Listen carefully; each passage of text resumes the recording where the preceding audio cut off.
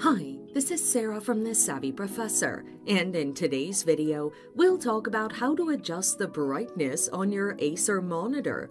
Watch the video until the end to learn this and more. Here is a step-by-step process on how to do this. Adjust using physical buttons.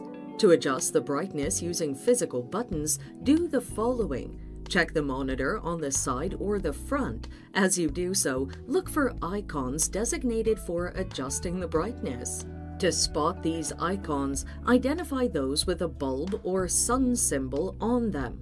Upon spotting the buttons, press them to alter the brightness level.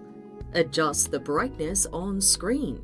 For on-screen adjustments, take these steps. First, on your screen, right-click the desktop.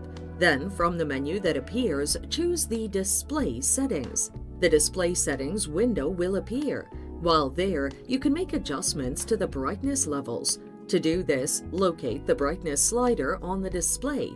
Then, move the slider on either side to adjust the brightness levels to your desire. You can adjust the unit's contrast in the same way. Upon adjusting the brightness, select Apply to save the brightness adjustment changes. And there you have it.